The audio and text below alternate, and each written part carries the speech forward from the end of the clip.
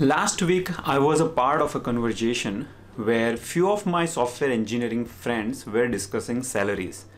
One guy said his friend got a job in Amazon with $500,000 package, and now all he needs to do is work there for a few years, then he can retire and live a very happy life.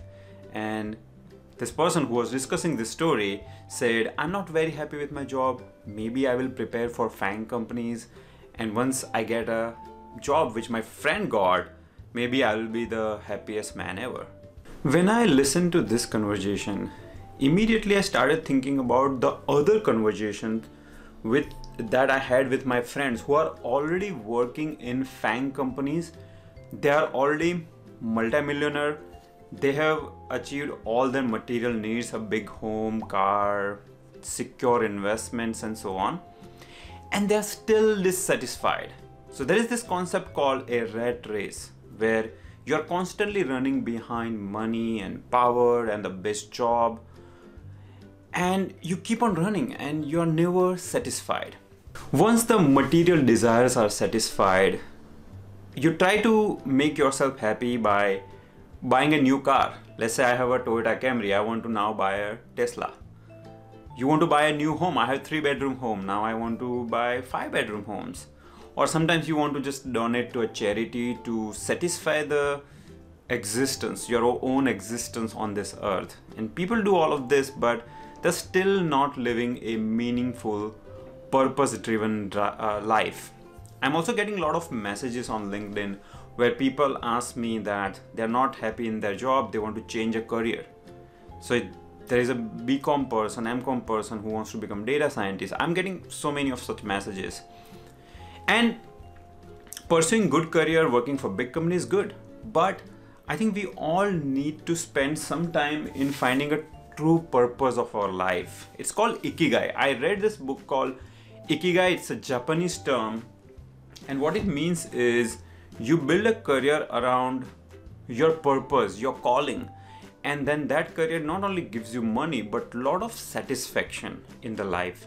I myself have found such a career after going through a lot of struggle, and I'm going to share my own story, as well as I'm going to mention some steps that I have come up with, which any of you can follow, and you can find a good career for yourself. At the core of the pursuit of this finding based career question is this diagram, which I found from this book IKIGAI, where IKIGAI is the best career for you, which is an intersection of what you love, what you're good at, meaning your skills, what you can be paid for, and what the world needs. And I myself went through a horrible health crisis a few years back, where due to the autoimmune disease that I had, I was reduced in bones and skeleton. You can see my picture.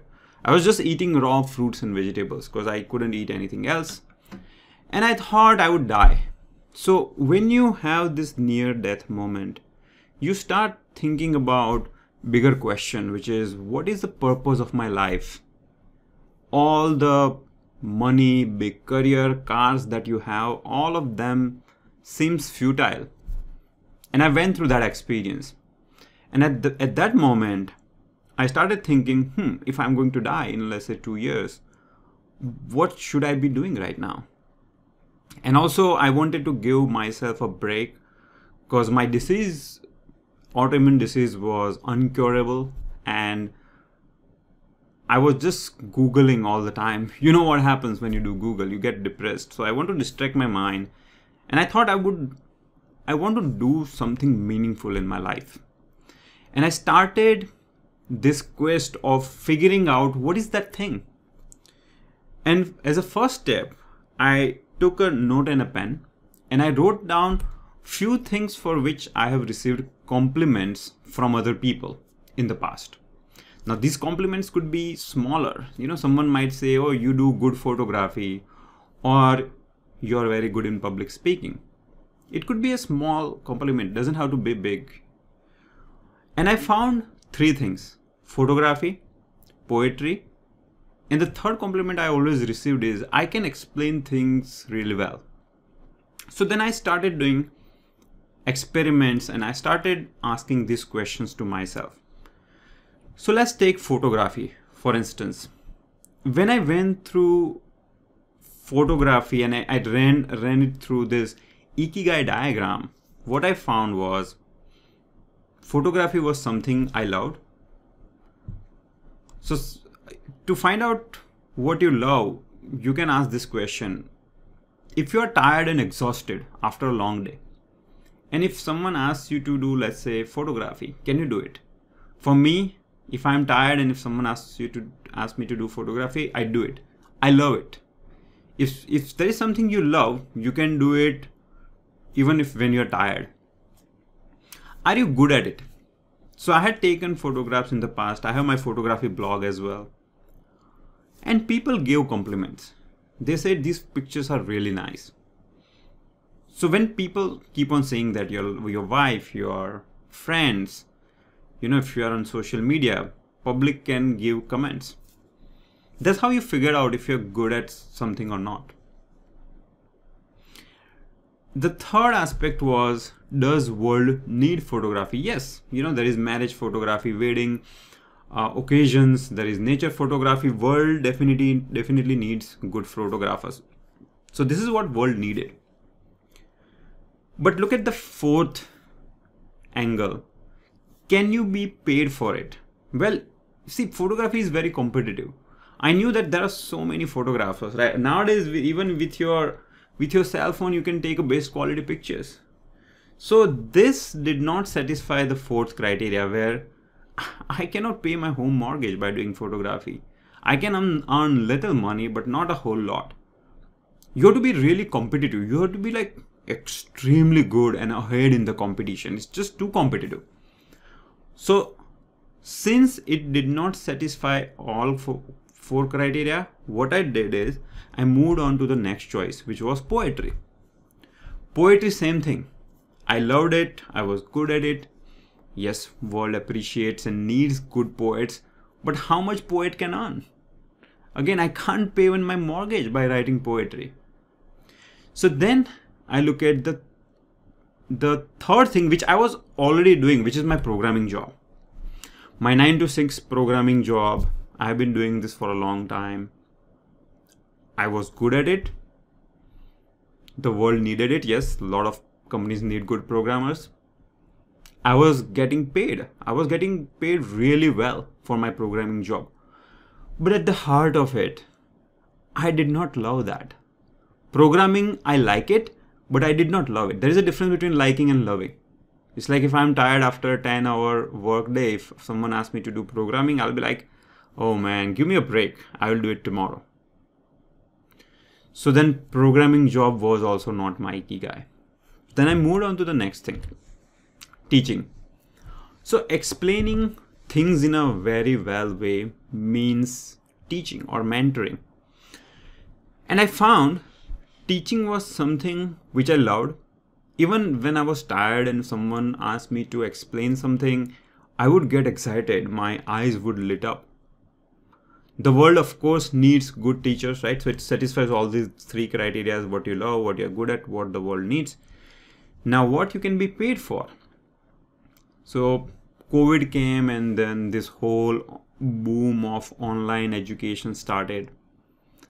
And I saw a career opportunity where I can start a YouTube channel.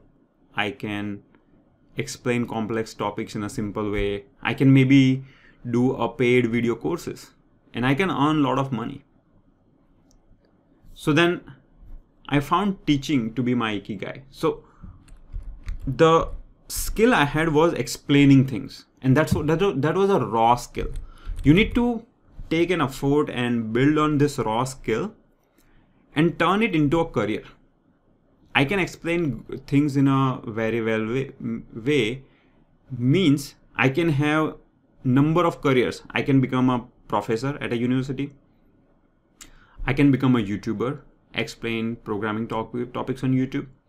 I can become Udemy instructor. So when you have a raw skill, you're liking, your ikigai, you can build different type of careers. It doesn't have to be one career. So then based on this experience. I started YouTube channel, the channel really grew. I kept on working it for again and again because I loved it. So I did it along with my 9 to 6 job on weekends, even weekdays during nights, because I was not tired. I absolutely loved it by heart. For that reason, I did it for a long time. Right now, I'm like 4th or 5th year in my YouTube channel. It has crossed 500,000 subscribers. I have left my job and this is what I do now. So amazing things can happen once you find your Ikigai. And if you want to find out your Ikigai, try these steps. These are the steps which I have come up with based on my own experience. So first is, list down the things on which you have received compliments. It is the same list that I showed you, right? Photography, poetry, whatever. Everyone is good at something. So you need to just list those things down. As I said, it could be a minor thing, minor compliment that someone gave you. Maybe you are good at making people laugh, right? You could be good, you are a good people person. You can make relationship fast. Maybe then you should be a salesman or a business analyst. If you can make people laugh, you can be a stand-up comedian. You don't have to be programmer just because you got a degree in computer science. Then pick one thing at a time and then ask, can you do this thing even if you're exhausted? If the answer is no, don't bother about that thing. Move on to the next thing in that list. But if the answer is yes, then again ask, can you get paid for it? And see, you have to be really creative. The list you will get will be raw skills. Raw skills you need to furnish, and then you need to build a career on top of it. If the answer is no, you can't get paid for it, don't bother. Go ahead, pick the next item. But if the answer is yes, then furnish the skills, improve the skills on top of that raw skill. When someone said I'm good at explaining things, I took a lot of effort. I produced YouTube videos one by one. I read all the comments that I was receiving and I improved my teaching skill. It took me 2 to 3 years. It's not like I got everything since the beginning. I had raw skill, a liking, things I love, a passion. I put a lot of effort in making those skills better. And once you furnish those skills, and work on it for a long time, 1 year, 2 years, magic is not going to happen. You know, in 6 months, you're not going to be super rich. It will take time, but eventually you will turn that passion into your Ikigai, something that you can earn money by doing and you can still live a very happy life. Finding a best career for yourself or Ikigai is going to take some time and effort. It's not just gonna magically happen and you'll get a dream that I should be a data scientist or I should be a stand-up comedian. It will require a lot of experiments with yourself. So first step is you do introspection, you follow the steps that you follow that I mentioned just few minutes ago, and you pick one possible dream career option for yourself. And then maybe you are working in some company, 9 to 6 job, maybe on side, you know, during your weekend and weekdays, you try that alternate career. For example, you're working as a programmer, for example, okay, and you can really make people laugh. So what you can do is you can go to some social occasion, let's say your friend's birthday party, whatever, and you can do like a stand-up comedy show for free. You can make people laugh, you know, but take it little seriously.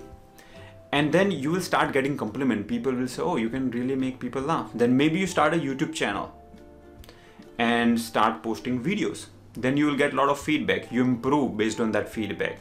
You keep on improving and you do this for a year or two. And then you will get a good sense that, okay, should I consider this as a career option and leave my 9 to 6 job? Sometimes you can make your job, you can do like part-time, your job, you know, just do part-time if it's possible, and then remaining time you pursue that dream career option. And let's say you tried stand-up comedy option, didn't work. Maybe now you want to try photography. So again, you have to go through that cycle. You try it out for 3 months, 6 months, maybe a year.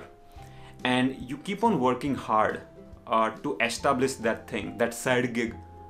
And you will get a lot of clarity on what you want.